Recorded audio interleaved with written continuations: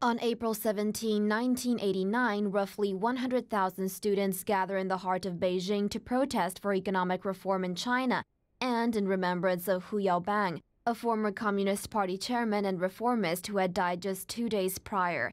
In the days to come, students are quickly joined by workers, public officials, and intellectuals, calling for an end to authoritarianism.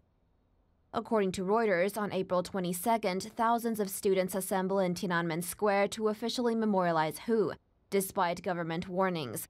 They attempt to deliver a petition containing their demands for reform to government officials. The petition is rejected.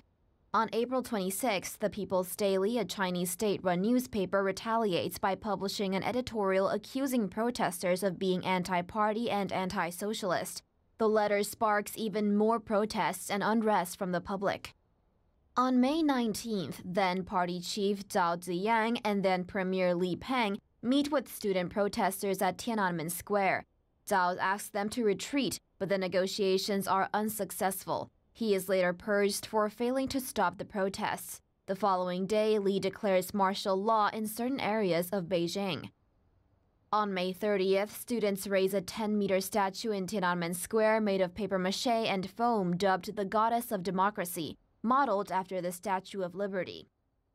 On June 4th, armed Chinese troops enter Tiananmen Square and begin to violently take down demonstrators using tear gas and bullets.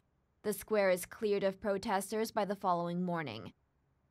Later the same day, an unknown protester stops a tank convoy by defiantly standing in front of the leading tank. Archive footage shows the man climbing up the tank and attempting to speak to the tank commander. He is later removed by other protesters. In a broadcast on June 6th, Chinese state media states the death toll was roughly 300, with only 23 students confirmed dead. However, witnesses claim deaths are probably in the thousands.